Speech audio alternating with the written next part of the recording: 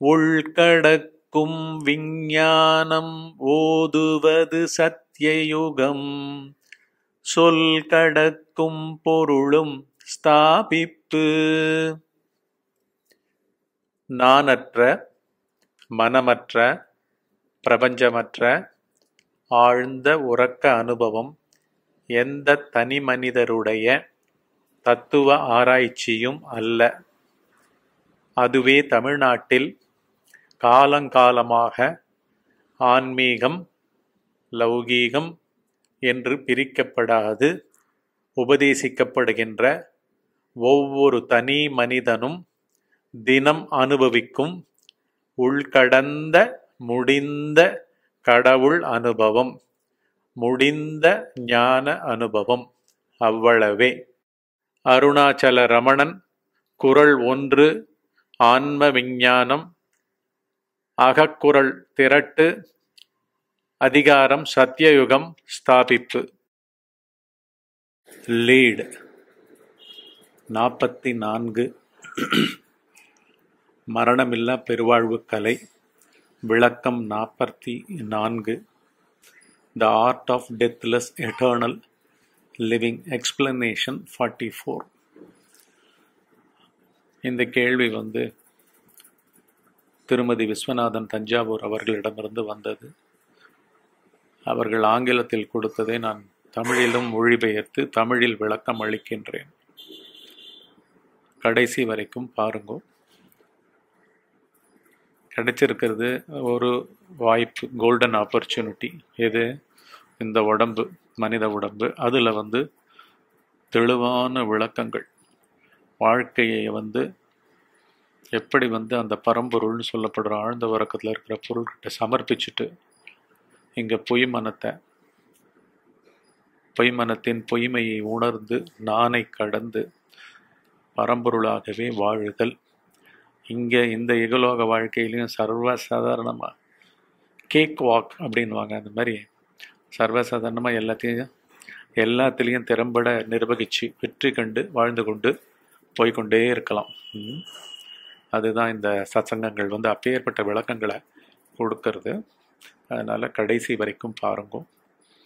இப்போ அவருடைய கேள்வியை அவங்களுடைய கேள்வியை நான் ஆங்கிலத்தையும் படிக்கிறேன், ஸ்லைடு இருக்குது உங்ககிட்ட, தமிழ்தும் படிக்கிறேன். அதுக்கப்புறம் விளக்கத்துக்கு போவோம்.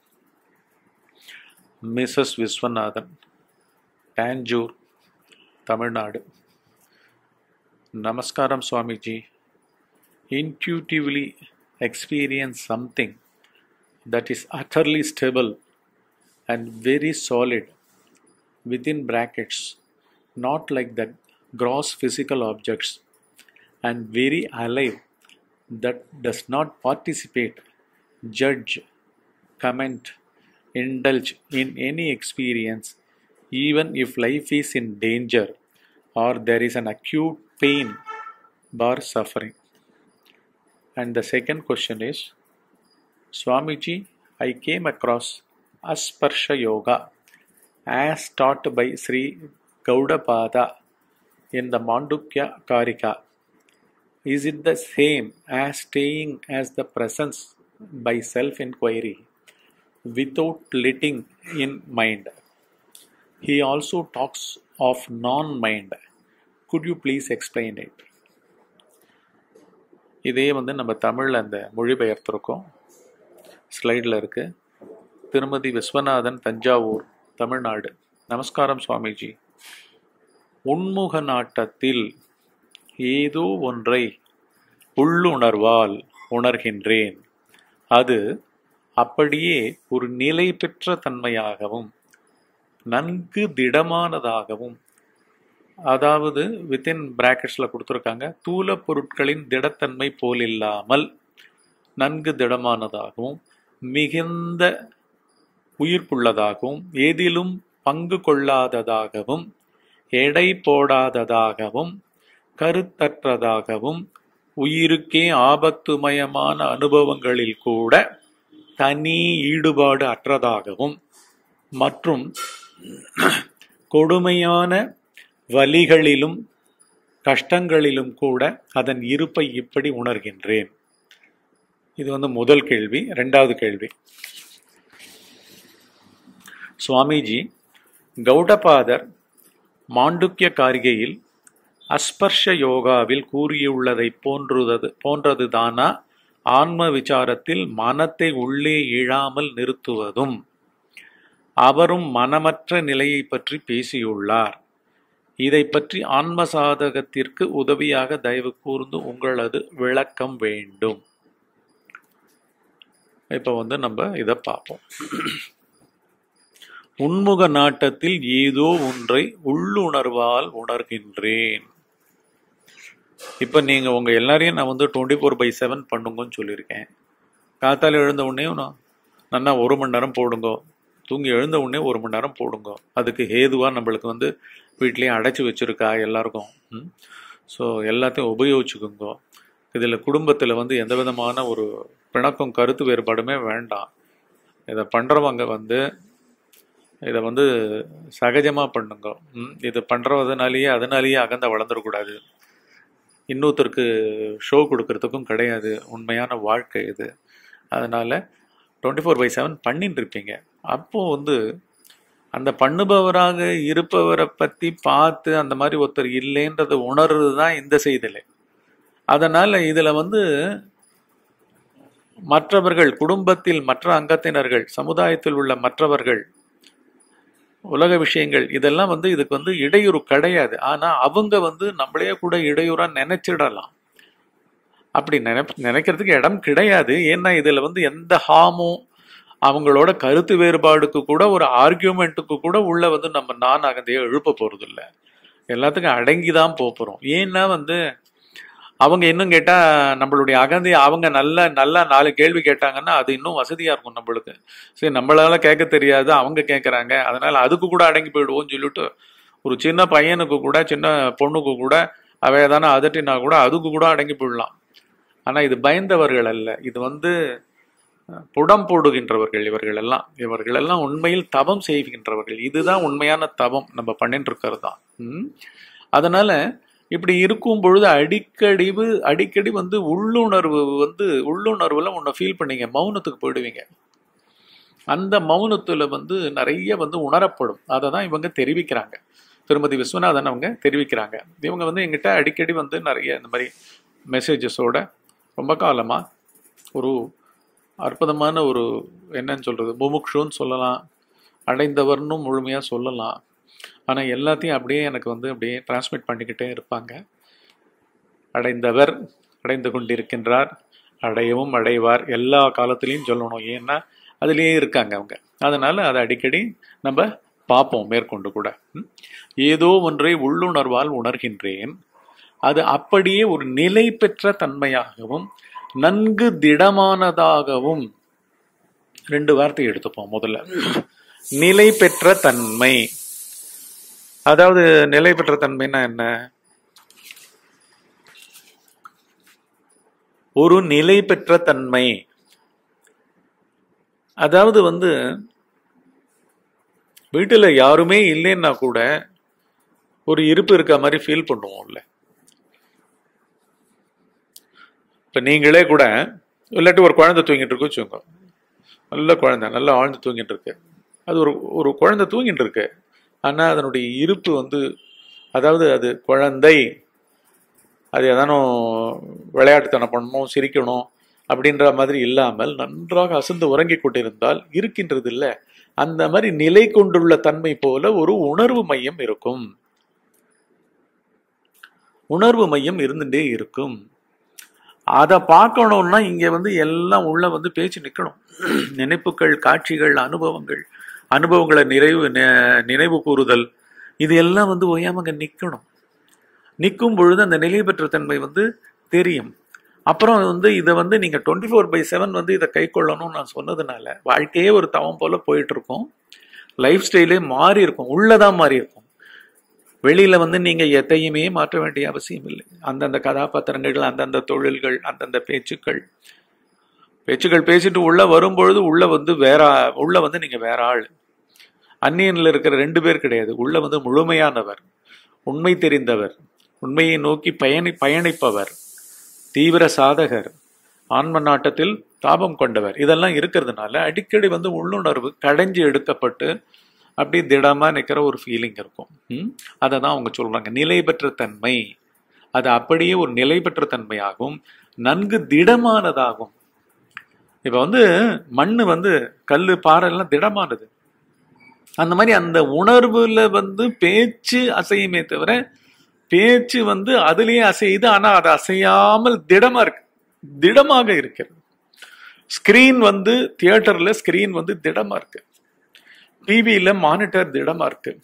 காட்சிகள் வித விதமாக கோடிக்கணக்கான காட்சிகள் மாறிக்கொண்டிருக்கின்றன. நம்ம உள்ளத்துல ஸ்கிரீன் போல அந்த நிலை பெற்ற தன்மை திடமானதாக இருக்கிறது. அது மேல நிறைய கதாபாத்திரங்கள் கொண்ட நான் உணர்ச்சி பூர்வமாகவும் எண்ணப்பூர்வமாகவும் அசைஞ்சுக்கிட்டே இருப்பார்.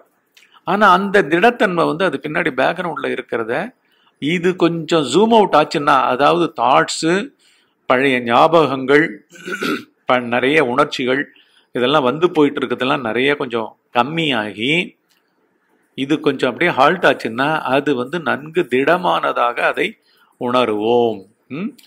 தூல பொருட்களின் திடத்தன்மை போல் இல்லாமல், தூல பொருள் கல்லு திடமா இருக்கு, அந்த மாதிரி திடத்தன்மை கிடையாது. இது சகலத்தையும் வியாபிச்சு இருக்கிற ஒரு உணர்வனுடைய திடத்தன்மை, நிலை பெற்ற உணர்வனுடைய திடத்தன்மை. அப்புறம் அடுத்ததா இன்னொரு வினை ஒரு சொல் போடுறாங்க, மிகுந்த உயிர்ப்புள்ளதாகவும். நல்லா இங்க பேச்சு மாத்திரம் உள்ள நின்று போய் தனி உணர்ச்சி, உங்க உடல் உணர்ச்சி அதெல்லாம் கூட நின்று போயிடுச்சுன்னா நீங்க அந்த அளவுக்கு சாதகத்துல முன்னேறி முன்னேறி முன்னேறி செல்ல செல்ல செல்ல அமைதியை நோக்கி, அச்சலத்தன்மையை நோக்கி, மௌனத்தை நோக்கி ஊடுருவி செல்ல செல்ல செல்ல என்ன ஆகும், சர்வசாதாரணமா இதெல்லாம் சித்திக்க ஆரம்பிச்சிடும். அப்ப என்ன தெரியும், உங்களுடைய ஞாபகங்களோ உங்களுடைய உணர்ச்சி மயமாக நினைப்புகளை விட பவர்ஃபுல்லா அந்த நிலை பெற்ற தன்மையுடையதும் அந்த திடமான தன்மையுடையதும் அது ரெண்டுமே அதிக உயிர்ப்புள்ளதா அங்க தெரியும். இதை விட அந்த மௌனம், அந்த உணர்வு உயிர்ப்பா இருக்கும். இன்னும் போக போக என்ன ஆகும்னா அது உயிர்ப்பா இருக்கும், இது ஜடமா போயிடும். இது எப்ப கழண்டி ஓடலாமான்னு காத்துக்கிட்டு இருக்கா மாதிரி காணாமையே போயிடும். இந்த வடிவேல் காமெடியில ஒரு மேடை மேல ஏறி பேசிக்கிட்டே இருக்கும் பொழுது எதற்கு ஒருத்தர் அறிவாளோட சைக்கிள்ல வரும்பொழுது சாத்தான் சைக்கிள்ல வருதுன்னு சொல்லும் பொழுது பின்னாடி இருக்கிறவங்களும் அப்படியே ஓடி போயிடுவாங்கல்ல. அந்த மாதிரி இந்த நினைப்புகள், பேச்சுக்கள், ஞாபகங்கள் இதெல்லாம் பொத்து பொத்து பொத்துன்னு நீங்களா அப்படி இருந்தோன்ற மாதிரி உங்களை விட்டுட்டு காண்டி எங்கேயோ போயிடும். ஸோ அது உயிர்ப்பு உள்ளதாக நன்றாக பால்பிட்டேஷன் தெரியுங்க, உணர்வு தெரியுங்க. ஆனா அப்பேற்பட்ட கனமான திடமான சைலன்ஸ் மாதிரி இருக்கும். அப்புறம் இன்னொன்னு என்ன சொல்றாங்க, எதிலும் பங்கு கொள்ளாததாகவும். அது முழுமையான தனித்துவத்தோட தனிமையா தான் தாண்டா இங்க சக்கரவர்த்தின்றத பங்கு கொள்ளாத தன்மையிலேருந்து காமிக்கும். இதுக்கெல்லாம் நான் இந்த உலக சேட்டைகளுக்கெல்லாம், இந்த உலகத்துல கூறப்படுகின்ற உயிருக்குள்ள இருக்கிற ஏதோ உடம்புக்குள்ள இருக்கிற ஒரு பொய் மௌனம் கிடையாது. இது எண்ணங்களே அற்று, உணர்ச்சிகளே அற்று. இந்த உலகத்துல விஞ்ஞானம் கண்டுபிடிச்சது தூலமான அணுத்துகள்கள், தூலமான விசைகள், தூலமான கருப்பாற்றல், தூலம், இதெல்லாம் தூலம். Physical dark matter, physical dark matter, physical dark energy, இதெல்லாம் ஒண்ணுமே கிடையாது. நம்மளுடைய எண்ணங்கள்லாம் அதை விட தூலம். நம்ம எண்ணங்கள் எதுக்கும் கீழே இருக்கிற தூலம், அதையும் கடந்து பிரபஞ்ச மனத்தையே கடந்து முழுமையா, ஆனா இதே பிரபஞ்சம் விட்டா பிரபஞ்சம் ஆயிடுது அப்படின்ற மாதிரி பங்கு கொள்ளாத தன்மை நன்றாக டிஸ்டிங்டாக உணரப்படும், தெளிவாக அங்கு உணரப்படும். அப்புறம் எடை போடாததாகும், அதாவது அளவிடுதல். இப்ப நீங்க அங்க சைலன்ஸ் வந்தா கூட உடனே என்ன பண்ணும், தாட்டு வேகமா நான் மூலமா எழுந்து அப்படியே சைலண்டா இருக்குல்ல, உள்ள சைலண்டா இருக்குல்ல, உள்ள திடமா இருக்குல்ல, அப்படியே நிக்குது இல்ல அப்படின்லாம் அது பேசும். அந்த மாதிரி எந்த விதமான ஜட்ஜ்மெண்டே இல்லை, தீர்ப்பு கூறுதலோ, ஒரு மாதிரி நோக்கி ஒரு ஒரு ஒரு ஒரு ஐடியாவை ஃபார்ம் பண்ணிக்கிறதுக்கோ அதுக்கு சிக்காத அது அதுவாகவே இருக்கும், எடை போடாத அதுவாக இருக்கும். இதெல்லாம் புத்தியினுடைய சேட்டைகள். அப்புறம் கருத்தற்றதாகும். ஐடியாவையோ ஒப்பீனியனையோ உருவாக்காது. முக்கியமா சாதகர்கள் தெரிஞ்சுக்க கொள்ள வேண்டியது என்னன்னா, உள்ளுக்குள்ள உங்களை பத்தி கூட சர்டிபிகேட் கொடுக்கறதோ, நல்ல சர்டிபிகேட் கொடுக்கறதோ, கெட்ட சர்டிபிகேட் கொடுக்கறதோ, நொந்துக்கிறதோ, மெச்சிக்கிறதோ, புகழ்ந்துக்கிறதோ எதுவுமே இல்லாத ஒப்பீனியன் மேக்கிங்கே டிராப் ஆயிருக்கணும். ஏன்னா ஒப்பீனியன் மேக்கர் இல்லை. நீங்க அந்த அளவுக்கு இந்த 24/7 உள்ள போக போக போக இதை விட உங்களை ஆக்குப்பை பண்ணி வச்சிருக்கிற ஒரு பிரபஞ்சத்திலேயே உன்னதமான ஒரு இது இருக்கவே இருக்காது. தெளிவு இருக்கவே இருக்காது. ஏன்னா இதுவே நாம் அதை நோக்கி சாதகம் வேற, 24/7 வேற பண்றோம். அதுக்கேற்ற சூழ்நிலைகளை கொடுத்துருக்காங்க இப்போ. அதனால நீங்க எந்த வேலைகளில் ஈடுபட்டவராக இருந்தாலும் இதனால ஒரு பாதகம் இல்லை. இன்னும் அந்த வேலைகள்லாம் மெளிரும். மற்றவங்கள்லாம் நிறைய எண்ணங்களுக்கு நடுவில் அந்த வேலையில் ஈடுபட்டிருப்பாங்க. நீங்க ஒரு எண்ணமுமே இல்லாமல் ஒரு வேலையில் ஈடுபடும் போது எப்படி இருக்கும்? வேலையும் மிளிரும். அதனாலதான் ஆன்ம ஞான சாதகம் வேலைகளுக்கு, கர்மாக்கு எதிரி அல்ல. அதை நீங்க தெரிஞ்சுக்கணும். ஸோ இந்த ஆன்ம ஞான சாதகம் அடியோடு எந்த ஒரு கர்மான்னு சொல்லப்படுற நம்மளுடைய சுதர்மங்கள், நம்மளுடைய சகஜமான தர்மங்கள், எதுக்கும் எதிரி அல்ல. அப்படி கருத்தற்றதாங்க, ஒப்பீனியனே இல்லாத மாதிரியும்.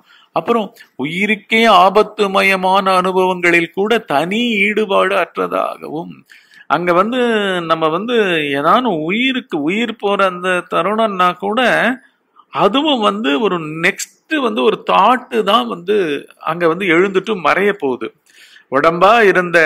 உடம்போட அட்டாச் பண்ண அந்த தாட்டா இருந்த அவர்னு அது நாள் வரைக்கும் அறியாமையினால சொல்லிட்டு இருந்தார். ஆனா இங்க ஞானம் வந்துட்டு இருக்கு. ஞானம் வந்துட்டு இருக்கும்போது இந்த தெளிவெல்லாம் கிடைக்கும் பொழுது, ஐயோ அது ஒரு பொருள் தான் இருக்குன்றது நம்ம கிட்ட ஊற ஆரம்பிக்கும் பொழுது, உயிருக்கு ஆபத்து வர தருணம்ன்றது உயிராச்சே. இந்த உயிர் இத பார்க்காத உயிர் என்ன உயிர் இது? புரியுதுங்களா? விவரமே இல்லாத உயிர் தானே.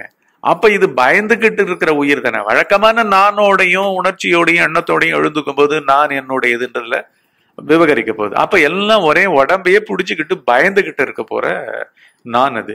இங்க நானேயே நம்ம கூர்மை பார்த்துக்கிட்டு உள்ள போய் அங்க நிக்கிறோம். சோ அப்போ உயிர் பயம் வந்தா கூட இது அசங்கல, இது அசையவில்லை, இது கருத்து கூறவில்லை. பாரபட்சமாக ஐயோ கழிவிறக்கத்தை கொண்டு ஐயோ நான் போறேனே அப்படின்ற எந்த விதமான பாவம் இல்லை. அந்த மாதிரி உயிருக்கே ஆபத்து மயமான அனுபவங்களில் கூட அதுக்கு ஒரு ஈடுபாடு, இன்டெலிஜென்ஸே கிடையாது, எதுலேயுமே கிடையாது. அது சொச்சமா இருந்துகிட்டே இருக்கு. இது பௌதிக உயிர் சம்பந்தப்பட்டதோ உடல் சம்பந்தப்பட்டதோ அல்ல ஞானம். ஆனா கிடைச்சிருக்கிற வாய்ப்பு நம்மளுக்கு இப்பதான் பிறவி கிடைச்சிருக்கு. இந்த பிறவியில இப்ப ஏற்பட்ட சத்சங்கங்கள் உங்களுக்கு கிடைச்சிருக்கு. இப்ப ஏற்பட்ட ஆன்ம ஞான தெளிவுகள் கொடுக்கப்பட்டு கொண்டிருக்கின்றன. அதனால இது இங்கேயும் ஹெல்ப் பண்ண போறது, இங்க வாழ்க்கைக்கும் ஹெல்ப் பண்ண போறது, அங்கேயும் ஹெல்ப் பண்ண போறது.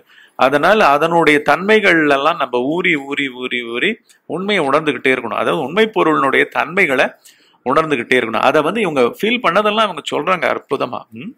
அப்புறம் மற்றும் கொடுமையான வலிகளிலும் கஷ்டங்களிலும் கூட அதன் இருப்பை இப்படி உணர்கின்றேன். வலி மாட்டுக்கு வலி இருக்கும். ஆஸ்பத்திரியில எதுக்கோ போய் அட்மிட் ஆகி கிடப்போம், வலி இருக்கும், எல்லாம் இருக்கும். பட் அது எல்லாம் எங்கேயோ இருக்கும். நீங்க ஆழ்கடல்ல இருக்க மாதிரியும் கரையிலேருந்து வர சத்தம் ஒண்ணு கேட்குமா? ஒரு 10 கிலோமீட்டர் நம்ம வங்காள விரிகுடாலேருந்து ஒரு ஓரத்துக்கு போயிட்டோம்னு வச்சுக்கோங்க, இல்லாட்டி இந்தியன் ஓஷன் சொல்லப்படுற கன்னியாகுமரி கிட்ட இருக்கிற அந்த ஓஷன்லேருந்து அப்படியே கொஞ்சம் தூரம் போயிட்டோம், 10 கிலோமீட்டர் போயிட்டா கூட கரையிலேருந்து ஏதாவது ஒரு சத்தம் இருக்குமா? ஏதாவது ஒரு பறவை கத்திச்சுன்னா கூட சன்னமா கேட்கும். அதுவும் 10 கிலோமீட்டருக்கு அங்க எந்த பறவையும் பறக்க போறது இல்லை. ஆக அற்புதமான ஒரு ஒரு சாட்சி மாத்திரமான வலி வலி வலி வேதனை எண்ணங்கள் எல்லாம் அதனுடைய துக்கத்தன்மையையும் சுகத்தன்மையையும், கஷ்டம் சுகம் நல்லது கெட்டது மானம் அவமானம் ஒண்ணுமே இருக்காது. இதெல்லாம் வீட்டுக்குள்ள நீங்க பண்ணும் பொழுதே இதெல்லாம் உடம்பு போட்டு நல்லா உணர்ந்து மெய்ப்பொருளோட ஒன்னா மெர்ஜ் ஆயிடலாம். சரிங்களா? ஸோ இப்படி உணர்கின்றேன் அப்படின்னு சொல்லியிருக்காங்க. இதெல்லாம் அற்புதமான உணர்ச்சிகள். இதெல்லாம் உங்களுக்கெல்லாம் கூட தெரியணும் தான் நான் இது பண்றேன். அப்புறம் பாத்தீங்கன்னா 2வது கேள்வி கேட்டிருக்காங்க. சுவாமிஜி, கௌடபாதர் மாண்டூக்கிய காரிகையில் அஸ்பர்ஷ யோகாவில் கூறியுள்ளதை போன்றதுதானா ஆன்ம விசாரத்தில் மனத்தை உள்ளே எழாமல் நிறுத்துவதும்?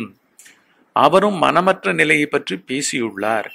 இதை பற்றி ஆன்ம சாதகத்திற்கு உதவியாக தயவு கூர்ந்து உங்களது விளக்கம் வேண்டும். அதாவது உங்க சாதகத்துக்கு இதெல்லாம் ரொம்ப நல்லது. இது மாண்டூக்கிய காரிகை அப்படின்றது, மாண்டூக்கிய உபனிஷத்துன்றது அதர்வண வேதத்துல இருக்குது. அந்த அதர்வண வேதத்துல ஒரு காரிகைன்னு சொன்னா கௌடபாதன்றவர் ஒரு ரிஷி, அவர் அதுக்கு இது எழுதியிருக்காரு, வியாக்கியானம் எழுதியிருக்காரு, விளக்கம் கொடுத்துருக்காரு அந்த அந்த அந்த மந்திரங்களுக்கு, அந்த அந்த உபநிடதனுடைய வார்த்தைகளுக்கு.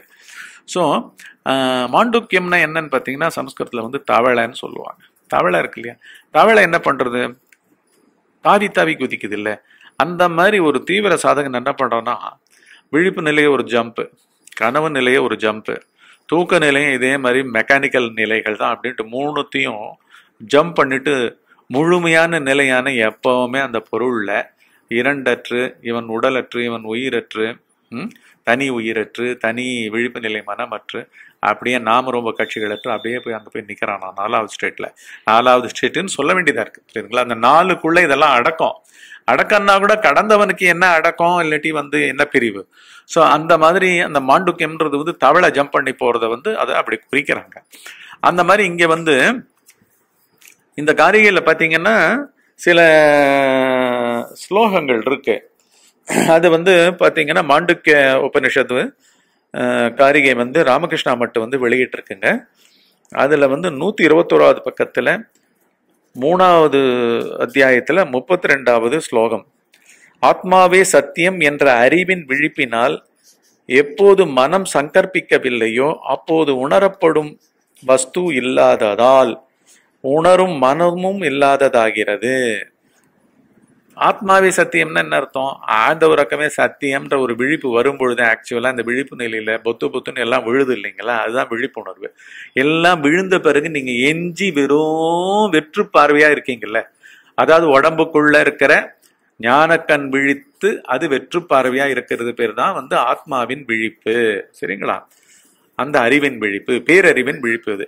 ஸோ அந்த பேரறிவின் விழிப்புனால என்ன ஆகுது, அடுத்த எண்ணம் வந்ததுன்னா கூட நீ வேற வெட்டி வேலைப்பா, ஓயாம ஏதோ பேசிக்கிட்டே இருக்க அப்படின்னு நம்ம மேலேயே நம்மளுக்கு தெரியும். ஸோ அப்ப மனது சங்கற்பிக்காம, நினைக்காமல், மறக்காமல் அப்படியே விழுந்துரும். அப்ப அந்த மாதிரி நினைக்காமல் இருக்கும் பொழுது நினைப்புக்கு ஆட்பட்ட ஒரு பொருளும் அறிவடு பொருளும் இல்லாமல் இரண்டுமாக மனது இல்லாத பொழுது அது என்ன ஆகுது, மனமே இல்லாததாகிறது. இததான் அவங்க கேட்டிருக்காங்க. அவரும் மனமற்ற நிலையை பற்றி பேசியுள்ளார். இந்த ஸ்லோகங்கள் எல்லாம் பேசிக்கிட்டு வருது கௌடபாதர் வாக்கு மூலமா மாண்டூக்கிய காரிகையினுடைய விளக்கங்களா வந்துகிட்டு இருக்கு. அப்புறம் அதே 3வது இதுல அதிகாரத்துல 33வது செயல் 32 இப்ப பார்த்தோம். அது கற்பனையற்றதாயும் பிறப்பற்றதாயும் உள்ள அறிவை, பேரறிவை பரம்பொருள் தன்மையில் இருந்து வேறல்லாததாக கூறுகின்றார்கள். ஒரே அறிவு தான் இருக்கு, ஆழ்ந்த உறக்கத்துல இருக்க மாதிரி. நம்ம இந்த சுட்டறிவுரை படிச்ச வித்வான்கள்லாம் அதெல்லாம் படிப்பே இல்லை. கடமுட சத்தம், இதுக்கெல்லாம் நம்ம பயப்படவே வேண்டாம். ஏன்னா அந்த சத்தங்கள் அவர்கள் கற்றது எல்லாமே ஆழ்ந்த உறக்கத்துல அவங்க உண்மையை கல்லாததுனால் அவர்கள் படித்த படிப்பும் வீணாக போய்விடுகின்றது. எப்பேற்பட்ட படிப்பு படிச்சு, எப்பேற்பட்ட சாமர்த்தியசாலியா புத்திய விவகரிச்சு, பணம், பொருள், இன்பம், அது இதுன்னு எல்லாத்துலயும் வேட்டையாடுற மனமா இருந்தாலும் அது தன்னை யார் என்று உணராதனால் அத்தனை அது கற்றது, புத்தி மூலமா புரிந்தது, மனது மூலமா அறிந்தது, தெரிந்தது எல்லாம் பழைய பதிவுகள்லேருந்து தொடர்ந்து காட்டாறு மாதிரி போய்கிட்டு இருக்கிற வாழ்க்கை. அதுல ஒண்ணுமே அவர் எவ்வளவு அடைஞ்சாலும் அடைந்தவர் அல்ல. ஆனா இதை ஒருவன் கல்லாதவனாக இருந்து இந்த ஆழ்ந்த உறக்கத்துல இருக்கிற அறிவு தான்ப்பா உண்மையான அறிவு. அங்க சுட்டு அறிஞ்சு இருக்கிற பாண்டித்தியமே கிடையாது. உண்மையே அங்க அறிவாக இருக்கிறது. உண்மை பொருளும் அறிவும் வேற வேற இல்லை அப்படின்றது அவன் உணர்றதுன்றது எல்லா படிப்பையும் படித்தவனாக ஆகிவிடுகின்றான். எல்லா கலைகளையும் கற்றவனாக ஆகின்றான். அவன்கிட்ட இல்லாததே கிடையாது. ஏன்னா ஆன்மான்றது சகலம், புரியுதுங்களா? அதுலேருந்து ஒரே ஒரு சூரிய ஒளிக்கதிர் மாதிரி பாஞ்சு வந்ததுல ஒரு வித்வான் தன்னுடைய படிப்பு அத்தனையும் கற்றிருக்கிறார். ஒரு பெரிய கலையை கற்றுக்கிட்டு இருக்கிற ஒருத்தர் ஒரு பாட்டுக்கலையோ டான்ஸ் கலையோ படிப்பு கலையோ எல்லாமுமே அதனுடைய சூரிய கதிர், ஒரே ஒரு கதிர் தான். அது கூட வந்து போய்கிட்டு இருக்கு. ஏன்னா அதை கற்றுக்கொண்டவன் எவன் அவருக்கு தெரியாது. சரிங்களா? ஸோ அதுதான் இந்த பேரறிவு தான். கற்பனையற்றதா இல்லாம இருந்தீங்கன்னா பிறப்பற்றதாகவும் இல்லாம இருக்கீங்க. ஒரு எண்ணம் இல்லைன்னா நீங்க பிறந்தவனே இல்லை. ஆனா அந்த தெளிவு இருக்கணும். எந்த தெளிவு? உள்ள இருக்கிற பொருள் என்னன்ற தெளிவு இருக்கணும். அப்போ நீங்க அந்த பொருளாகவே இருக்கின்றீர்கள் அப்படின்னு சொல்றாங்க. பிரம்மம் தான் அறியத்தக்கது, பிறப்பில்லாதது, நித்தியமானது. பிரம்மத்தாலேயே பிரம்மம் அறியப்படுகிறது. இதை அறிவிப்பது கூட பிரம்மமே. நீங்க கேட்பீங்க, நீங்க தானே சொல்லி கொடுக்குறீங்க, நீங்க தானே பிரம்மம் அப்படின்னுவீங்க. நானும் அதனுடைய அம்சம். நான் வெளியிலேருந்து சொல்றேன், உடம்பு எடுத்துக்கிட்டு சொல்றேன். உங்ககிட்ட இருக்கிறது தான் உங்களுக்கு இதை அறிவிக்கணும். அதுக்கு நீங்க உட்காந்து கேட்கறீங்க பாருங்க. உங்களை அந்த அளவுக்கு குதிரை வச்சு அறிவை பக்குவப்படுத்தி 5 புலன்களையும் கடந்து நேரடியாக இந்த சசங்கத்தை கேட்கணும்னு உங்களை பண்ணி கொண்டிருப்பது, செய்து கொண்டிருப்பது அந்த ஆன்ம பொருளை, உங்களுக்குள்ள இருக்கிற பொருளை. அதனாலதான் பிரம்மத்தால தான் இது அறியப்படுகிறது. இப்ப நான் சொல்லுபவனும் பிரம்மம். ஆனா அது ஒரு முக்கியமான பங்கு வகிக்கிறது. ஆனாலும் எல்லாவற்றையும் ஒட்டுமொத்தமாக நான் சொல்லுபவனாக இருந்தாலும் அந்த பிரம்மமே நானாகவும் இருந்து சொல்லுகிறது, உங்களாகவும் இருந்து தாபத்தை கொண்டு இதை தேடி அலைந்து ஒரு ஜென்மத்தில் அற்புதமாக முடித்து வைக்கிறது. ஆதலால் தெய்வம், உடலுடன் இருக்கும் ஞானி, அப்புறம் ஆன்ம பொருளான அந்த ஆழ்ந்த வர்க்கத்துல இருக்கிற பொருள் எல்லாமே ஆக்சுவலா ஒரே பொருள். ஆனா அந்த பொருளால தான் இது நடந்துகிட்டு இருக்கு. புரியுதுங்களா? அப்புறம் 3வது அதே அதிகாரத்துல 34வது ஸ்லோகம். நன்றாய் அடக்கப்பட்டதாயும் சங்கற்பங்கள் அற்றதாயும். அடக்கப்பட்டதாயும் என்ன? மனம் அடக்கிறதுன்னா உட்காந்து அழுத்திட்டு உட்காந்துட்டு இருக்கிறது இல்லை, யோசிக்காம உட்காந்துட்டு இருக்கிறது இல்லை. இல்லையேப்பா, நீங்களாம் இல்லையேப்பா, அதுதான் உண்மையான ஞானம். எண்ணுவதற்கு ஒருத்தனும் ஒரு சாரமாவத்தனும் இல்லையேப்பா. முதல்ல உங்களுக்கு ஒரு கழிவிறக்கம், பயம் கூட வரும். பச்சாதாபம், உங்க மேலேயே சுய பச்சாதாபம் வரும். அதெல்லாம் கூட பார்க்கணும். யாருக்குப்பா இந்த சுய பச்சாதாபம்? ஆனா சுகமா இருக்கும், வெயிட்லெஸ்ஸா இருப்பீங்க. பழைய காரியங்களை அதே வேகத்தை விட இன்னும் நல்லா பண்ணுவீங்க, இன்னும் சீக்கிரமே வெற்றி கூட கிடைக்கும். ஆனா இதெல்லாம் என்ன? அனுபவிக்கிறதுக்கே ஒருத்தன் இல்லாம அற்புதமா நடக்கும். ஏன்னா உண்மையில அனுபவித்தவர்களால தான் நம்ம பற்றுக்களாக மாறிவிட்டோம். இப்போ அதெல்லாம் இல்லாம போயிட்டு. அதனாலதான் நன்றாக அதெல்லாம் தெரிஞ்சு ஞானமா மனம் கம்ப்ளீட்டா விழுந்துருது பிரபஞ்சத்தோட. அப்புறம் அதனாலேயே நினைப்புகள் இல்லாததா போயிடுறது. அப்படி ஆயிடுச்சுன்னா நீங்க விவேகி ஆயிடுறீங்க. விவேகின்றவன் யாரு? அவனுக்கு நினைப்புக்கும் ஆன்ம பொருள் சந்நிதிக்கும் தெளிவா வித்தியாசம் தெரியும். அப்புறம் ஒரே கலைஞ்சு கிடக்கிற மனசனுடைய தன்மையும் தெரியும். நிறைய நாட்டங்கள் கொண்டு நிறைய கதாபாத்திரங்கள் உள்ள எதையோ ஏங்கி தவித்து ஆசையுடன் இருக்கின்றன, கலைந்து கிடக்கின்றன தெரியும். இப்போ ஒண்ணுமே இல்லைன்றது நல்லா தெரியும். இதுதான் விவேகியின் மனது. ஒன்றும் இல்லை அப்படின்றதும் தெரியும். அப்புறம் இது ஒன்றுமே இல்லைன்னாலும் இப்ப பொருள் என்னவா இருக்கு?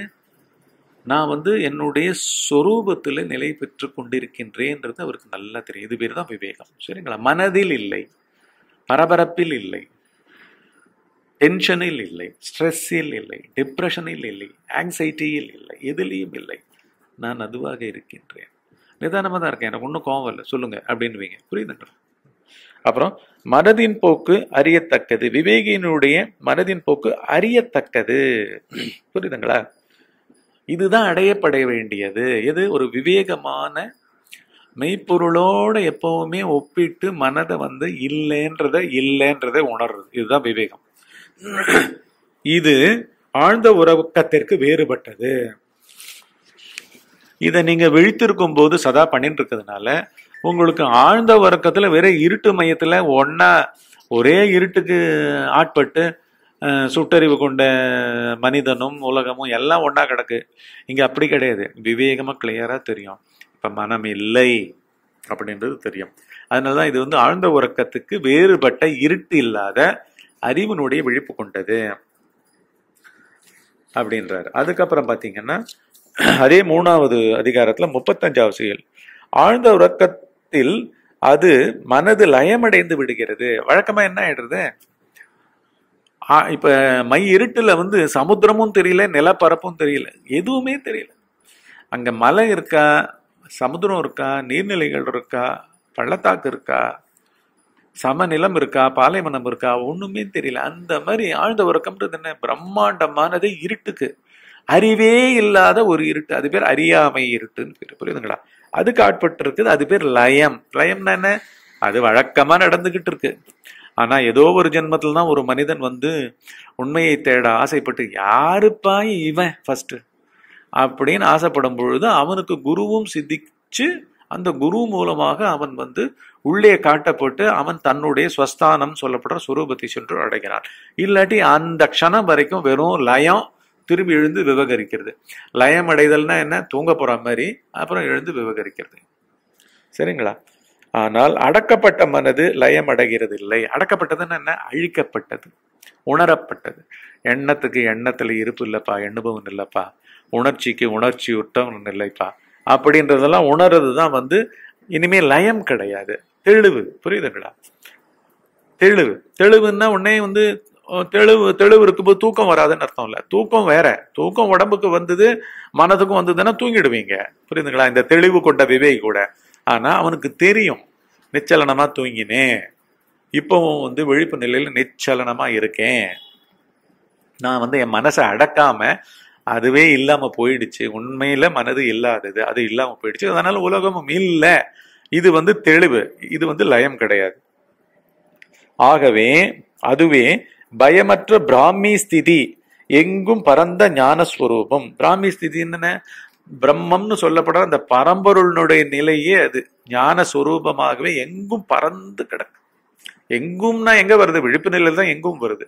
நம்மளையும் சேர்த்து, அதாவது விவேகமா இருக்கிறவன், உணர்ந்தவன், அவனையும் சேர்த்து பிரபஞ்சமே ஒரு ஞான தேடுதல் இருக்குமே தவிர தனியா நினைப்பு மரப்புகள்ல உழன்று கொண்டு இருக்காது. அப்புறம் 3:36, பிறப்பற்றதாயும் நித்திரையற்றதாயும் ஸ்வப்னமற்றதாயும் நாமரூபங்களற்றதாயும் ஸ்வயம் பிரகாசமாயும் எல்லாவற்றையும் அறிவதாயும் உள்ளதற்கு செய்ய வேண்டிய உபச்சாரம் எவ்வாற்றாலும் இல்லை, எவ்வாற்றாலும் இல்லை. அதாவது அதுக்கு பிறப்பே இல்லை. அதுக்கு நீங்க அதை தனியா அதை செலிப்ரேட் பண்றதுக்கு கூட அந்த ஆழம் போய் தானே. அதனால அது அம்மயமாகவே இருக்கும். பிறப்பு கிடையாது, அதுக்கு தனியா உறக்கம் கிடையாது, தனியா கனவும் கிடையாது, நாமரூபங்கள் கிடையாது, வெறும் தெளிந்த அறிவு, ஞான ஸ்வரூபமே அது. அப்படித்தான் அது இருக்கும் அப்படின்றாங்க. அப்புறம் என்ன சொல்றாங்க, அது பேச்சற்றது, சிந்தைகள் அனைத்துக்கும் அப்பாற்பட்டது, சாந்தமானது, ஸ்வயம் பிரகாசமானதும், சமாதியும், சமாதியால் அறிய தகுந்தது, செயலற்றது, பயமற்றது. இததான் அஸ்பர்ஷ யோகம்னே சொல்றாங்க. அதாவது அந்த ஸ்லோகத்தையே படிச்சிருவோம். சுப்ரசாந்தஹ சக்ருஜ்யோதிஹி சமாதிஸ் அச்சலோ அபயஹ சமாதிரச்சலோ அபயஹ அஸ்பர்ஷௌ யோகோ அஸ்பர்ஷயோகோ வை நாமஹ தர் துர்தர்ஷஹ சர்வயோகிபிஹி துர்தர்ஷஹ சர்வயோகிர்பிஹி. அஸ்பர்ஷ யோக. அஸ்பர்ஷம்னா தொடுதல் அற்ற, ஸ்பர்ஷம்னா தொடுதல், கான்டாக்ட். இது எண்ணங்கள் விவேகத்தை நோக்கி போயிட்டு இருக்கும் பொழுது, நம்ம இந்த மாதிரி உண்பக சாதகத்துல இருக்கும் பொழுது, அது அப்படியே எண்ணங்கள் வரும் பொழுது கூட அதை உள்ளுக்குள்ள அதை எண்ணுபவன்றவன் கூடவே இல்லைன்றதும் எண்ணங்களோட தெரிஞ்சுக்கிட்டு அந்த எண்ணங்கள் போயிடும். எண்ணுபவன் இல்லைன்ற உணர்வு மேம்பட்டுதானா எண்ணங்கள் இருக்காது. உணர்பவன், உணர்ச்சிகள் உற்றவன் இல்லைன்றது வந்துதானா உணர்ச்சிகள் தனியா இருக்காது. ஒரு குழந்தை கிட்ட நீங்க போனீங்கன்னா, ஒரு வயசு குழந்தை கிட்ட போனீங்கன்னா, கண்ணால பார்த்தும் பார்க்காம பார்த்துட்டு அப்படியே திருப்பிடும். அது எதையும் கான்கிரீட்டா எடுத்துக்காது. அந்த மாதிரி ஆனா சாந்தமானது. அது எல்லா தன்மைகளும் இருக்கு பாருங்க. அதுதான் அது பேச்சற்றது. ஒரு குழந்தைக்கு இப்போ ஒரு வயசுக்குள்ள பேச்சு வந்திருக்காது. அப்புறம் சிந்தனைகளுக்கு அனைத்துக்கும் அப்பாற்பட்டது ஒரு குழந்தை. ஆனா இருக்கு, அதுவும் மனித குழந்தை தான். சாந்தமானது, சாந்தமா இருக்கு, சுயம் பிரகாசமானது. அது என்னது, நேர பரம்பொருளே ஒரு குழந்தை ரூபத்துல இருக்கு. சமாதியால் தகுந்தது, செயலற்றது, பயமற்றது. செயலற்றது, தனித்து செயலே கிடையாது. அதுக்கு எல்லாரும் செய்வோமே தவிர குழந்தைக்கு தனி செயல் கிடையாது. ஆனா அதுதான் நம்மளே உள்ளுக்குள்ள ஆழ்ந்து 24/7 அறிய வேண்டியது, அறிய தகுந்தது, பயமற்றது அப்படின்னு சொல்றார். இது அஸ்பர்ஷ யோகம், பற்றின்மை எனும் யோகம். அஸ்பர்ஷம்னா என்ன? தொடுதலே இல்லை. உள்ளுக்குள்ள உணர்ச்சியை பார்வையில போய் பின்னி பிணையறது இல்லை, எண்ண ஓட்டங்கள்ல பின்னி பிணையறது இல்லை, ஏதானு மறந்து போச்சுன்னா கூட அதை பத்தி கவலைப்படுறது இல்லை.